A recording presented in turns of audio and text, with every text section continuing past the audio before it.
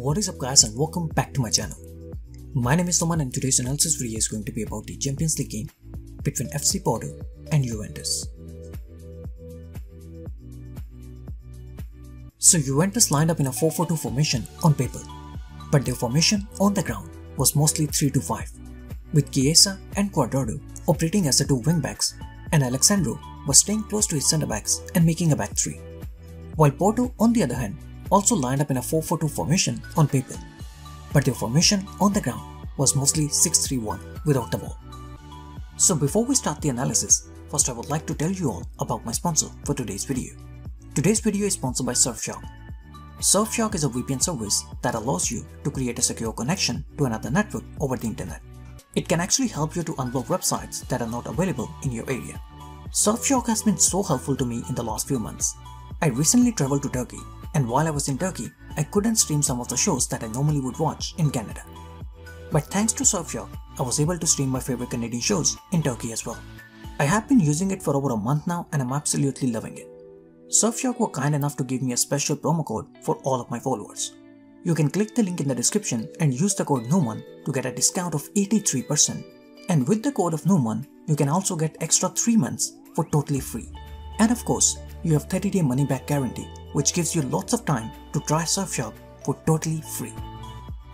The game plans of both the teams were very clear, right from the very first minute. FC Porto had a goal advantage, so they were going to sit back and take their chances on transitions, while Juventus went on a full attacking mode. Unlike the last game, where Porto decided to press Juventus high up the ground and they created lots of issues for the Juventus defense, in this game, Porto decided to keep a mid-block of 4-4-2 or 5-4-1. Porto did not press Juventus as high as they did in the last game, but instead they tried to make the playing area as narrow as possible by keeping a very compact 4-4-2 or more like a 5-4-1 formation without the ball. FC Porto's mid-block of 5-4-1, and look how compact their formation is. There were no spaces in between the lines, and thus Juventus were finding it extremely difficult to play through the lines. Here again, mid-block of 4-5-1 with very narrow distance in between the lines. Because of the compact formation of FC Porto, there were no spaces in between the lines for Juventus to play through the lines. The only spaces available were either behind the Porto defense or in front of the Porto midfield. The Juventus centre-backs were under no pressure and they were given time and space on the ball. So Juventus often tried to use the passing range of Leonardo Bonucci and Arthur to play long passes behind the line for their front players. No pressure on the centre-backs, and Leonardo Bonucci is trying to use the time and space to play a long pass behind the line for the run of Chiesa. Again, Leonardo Bonucci is trying to use the time and space on the ball to release the wing-back behind the line. But Porto's defensive organization was really good and they were able to play the offside trap very effectively.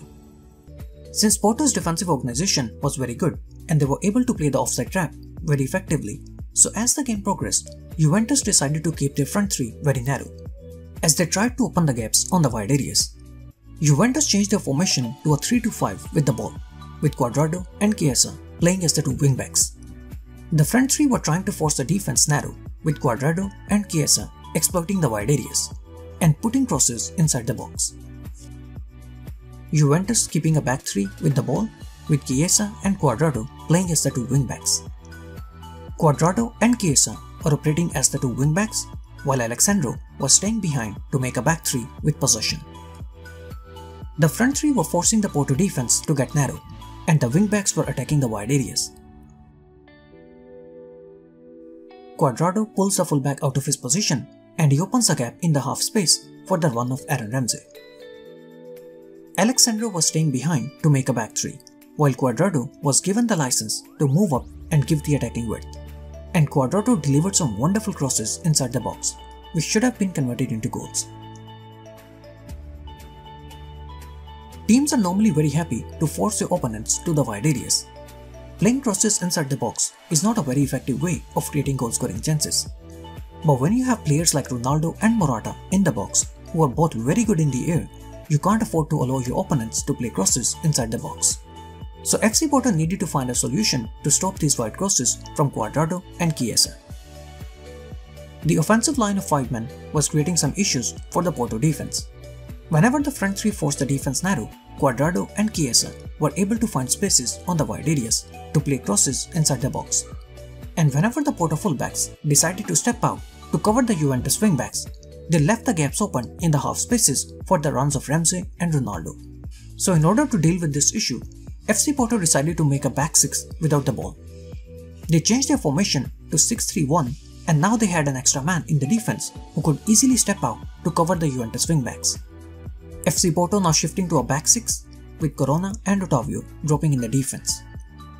This way, the fullbacks were able to stay close to their centre-backs and cover the half spaces, while the midfielders were able to cover the wide areas and the Juventus wingbacks.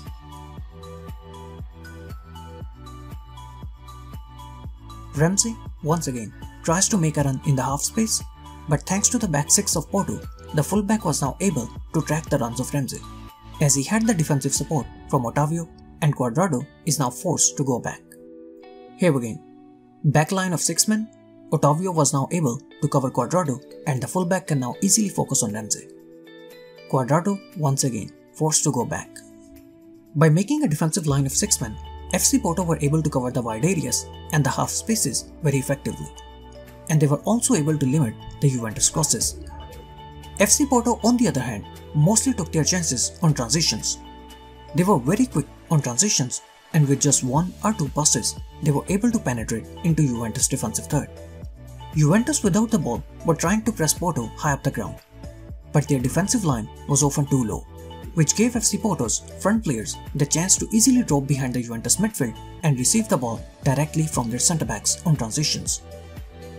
There was a big gap behind the midfield of Juventus whenever they moved up to press the FC Porto defense, so one of the front two of Porto often dropped in the space behind the Juventus midfield to easily receive the ball from his centre-back. Mehdi drops in the space behind the midfield to receive the ball from Pepe, and as he drops deep, he drags Bonucci out of his line and plays a one-touch pass to Corona, where Alexandro is left in a 1v2 position. Mehdi's one-touch pass to Corona, and now Porto have a 4v2 position in their favour, as both Bonucci and Cuadrado are easily taken out. It looked like that Juventus were going to qualify for the next round, especially with a man advantage, but Sergio Oliveira's wonderful free kick helped Porto to stay ahead and qualify for the quarterfinals. Overall, it was a very entertaining game of football. Both teams had chances, and they gave their all until the very last second of the game. But even with a man down, Porto's defense did an amazing job of staying compact and not giving Juventus too many chances to take the game away from Porto. Thank you so much guys for watching the video. I hope you guys enjoyed it. Please don't forget to like and subscribe.